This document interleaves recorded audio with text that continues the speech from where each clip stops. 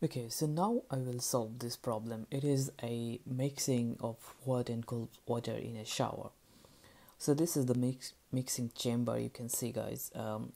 So at first we will read the question, but you look here, we have two inlet in this mixing chamber. Look at the arrow. So we have two inlet. The mass flow is coming this way. It is M1, M2, and the corresponding temperature is 60 and 10. So, and this is actually the outlet. So two inlet, one outlet here. This is the hot fluid and this is the cold fluid. So the hot water, this is the cold water. These two are just entering into this mixing chamber. They are mixing here. We said, according to the question, if it is desired that a steady stream of warm water 45 degrees supplied through this outlet, we need to determine actually the ratio. When it is mixing this M1 and M2, what is the ratio of the mass flow rates of the hot fluid and the cold fluid? So it is 60 degrees centigrade, it is 10 degrees centigrade, and we are getting, once these two fluid is mixing here, we are getting the water is 45 degrees centigrade. So what should be the ratio of your hot fluid and the cold fluid if you want to get 45 degrees centigrade temperature water? And assume the heat loss from the mixing chamber to be negligible. So no negligible heat loss. It is not zero, but it's negligible, maybe very small amount. And the mixing to take place at a pressure of 100 kPa. This is very important information. So 150 kPa. So if we start with this problem, we need to calculate the ratio of this hot and the cold fluid, right? Yeah, we need to calculate the ratio. What should be the ratio of the hot and the cold fluid? So let's start with some assumptions here. This is very important because we can't consider all realistic aspect. So we need to make some assumptions. So the first assumptions, we can say this is a steady flow problem. So if it is a steady flow problem, that means no change of the mass and the energy. So we can say delta M CV is 0, delta E CV, it is equal to 0. So the mass change inside the control volume, energy change inside the control volume, it is 0. Similarly, here the kinetic energy and the potential energy, it will be, the potential energy change, it is negligible. So what we said, it is not 0, but it is very close to 0. It is negligible. Okay, the kinetic and the potential energy. Similarly, the other assumption is, according to the question, the heat loss. You can see the heat loss from the mixing chamber is negligible. So what we can say, the Q, it is also close to 0. And no interactions of the work, no work interactions involved here. So in this case, we will start with the analysis. So this is all of our assumptions. So now let's start with the analysis. You can see we considered this is a control volume. The mixing chamber, it is our system, so it is the control volume. Since as it is control volume because the mass is, we have some mass interactions in the boundary. During the process, mass is coming this way, it is going this way. So this is the control volume. We know the definition of the control volume. So what we found, we have two inlet and one outlet. At first, we will do some mass balance. So if we consider the mass balance, what it will be, guys? The mass in minus mass out, it is equal the delta E, delta, or you can say dm dt into the CV, the control value. It is the steady flow, so definitely the change is 0. So what we will get, the mass in, it will be equal to the mass out, right? So mass in and mass out. So we have mass in from two inlet. So that means we need to add these two inlet here, but we have only one outlet. So if I write it down, look, so we have the mass from two inlet. So what we can write, if we say the mass, let's say this is 1, this is 2, and this is 3. So we can write this way, that M1 has, this is Okay, we should write only the M1, not Hayes. M1 plus, M2, it is equal M3. This is actually the mass balance, right? Because we have mass from 2 inlet and 1 outlet. I believe you understand this. Now, if we consider the energy balance, the energy balance, it will be same. The energy in minus the energy out, it is equal, d e dt. So this is for the system. So here, as it is a steady system, so the energy change is 0. So what we can write, the energy in, it is equal to energy out. This is important. Now I actually don't want to write a lot of things, but for your better understanding, if I write it, then the energy balance for a flowing fluid is kind of this. We previously discussed Q in, W in plus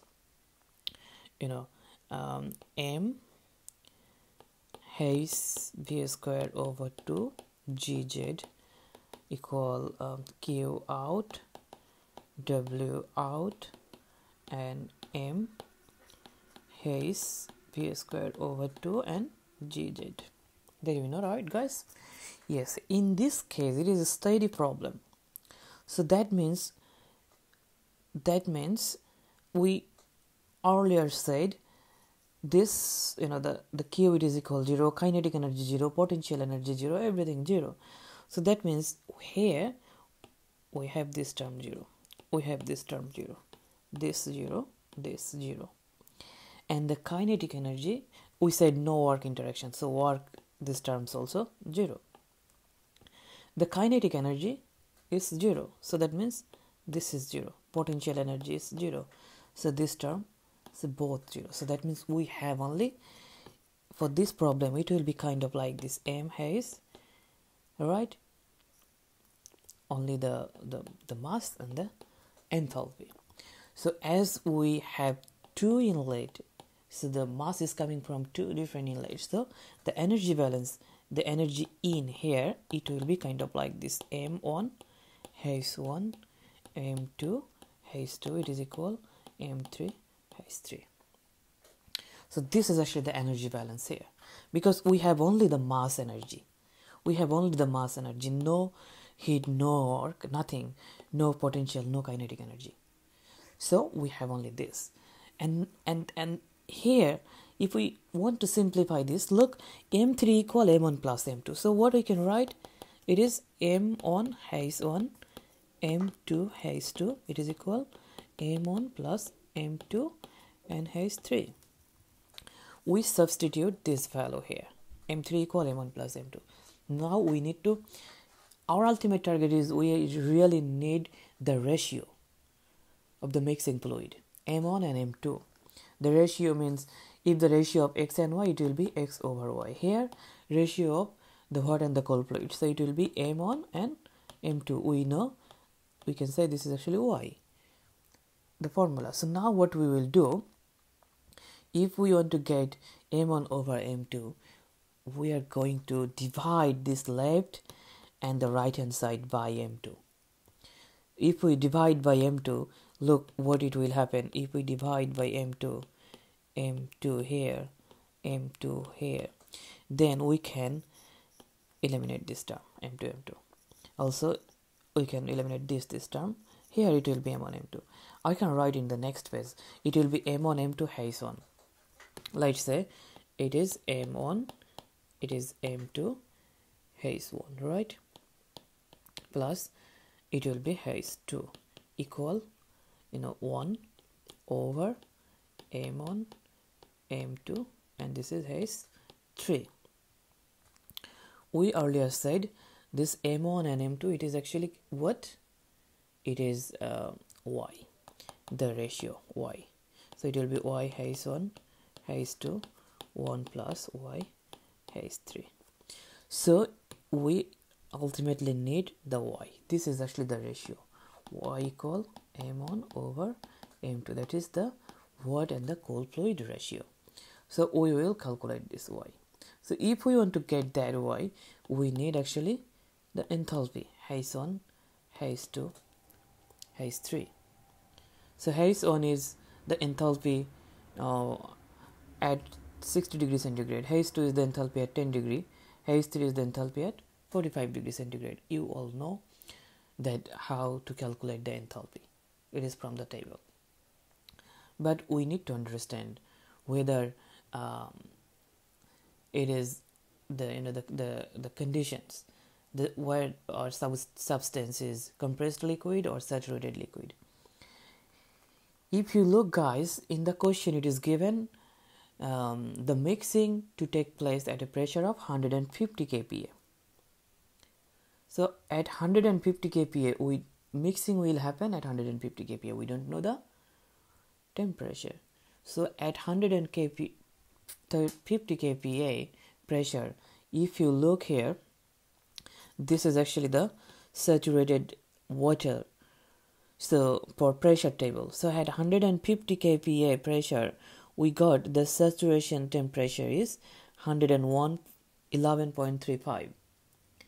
111.35. So we can write at 150 kPa saturation, you see the saturation temperature of water, it is 111.35 degrees centigrade. That means, look here, this temperature, it is higher than this 60, this 10, this 45.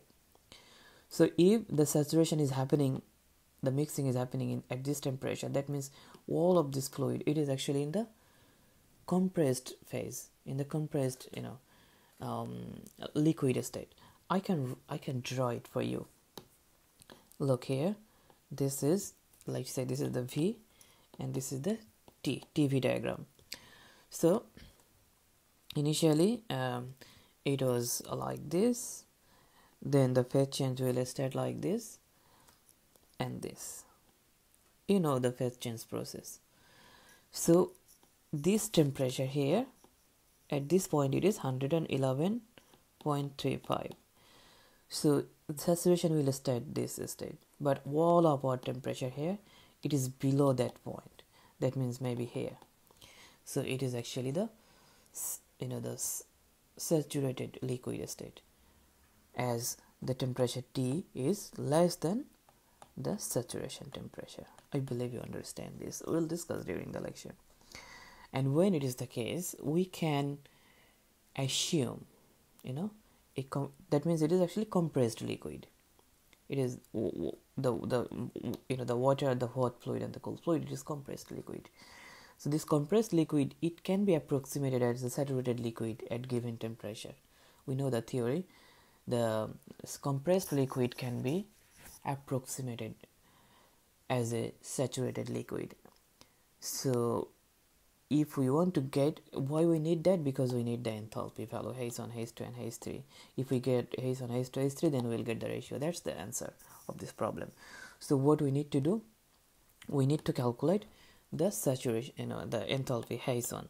So it is actually, we can say, equivalent to HF, that means the compressed liquid, the saturated liquid. H1, we previously said M1 is 60 degree centigrade temperature, so for 60 degree. For H2, we can say this is HF at the rate of 10 degree centigrade, and H3, it is the HF, it is 45 degree centigrade. So we need to use the table A4. Table A4. For table A4, when it is 60 degree centigrade temperature, the 60 degree centigrade temperature, you see the enthalpy is 251.18. For 10 degree centigrade temperature, you see it is 42 point something. At 45 degree centigrade temperature, it is 45. It is 188.4. So we need all these three values, H1, H2, H3 from here. So I will write it down because I already showed you. So it is 251.18 kilojoule per kg. It is 42.022 kilojoule per kg, and it is 188.44 kilojoule per kg. So if we substitute all of this value in this equation here, then it will be kind of you know we can write it as like this: y equal haze 3. If we simplify, then haze 3, haze 2, haze 1, haze 3. So it will be 188.44, 42.022. It is 251.18, 188.144. So this will be 2.33 y. So that means the ratio of the hot fluid and the cold fluid is 2.33. That means the mass flow rate for the hot water, it will be 2.33 times than the mass flow rate of the cold water. If we want to get the outlet temperature is at 45 degrees centigrade. So in this question, you see, we did a lot of calculations. We used two tables, but the process is not that difficult. What we did here, initially we did the energy and the mass balance. Then we did the energy balance, and we know the assumption. According to the assumptions, all of these terms are 0. We write it down when we write down the assumptions. Then our the energy balance equation becomes like this, and then we calculated the saturation temperature, and we tried to understand actually whether the substance is in which state. So we found it is the compressed liquid state, but compressed liquid can be approximated as saturated liquid for given temperature. So we have the given temperature here, so we calculated all of these properties from table A4. So we got all of this from table A4, and then we got the y. So I think that's it.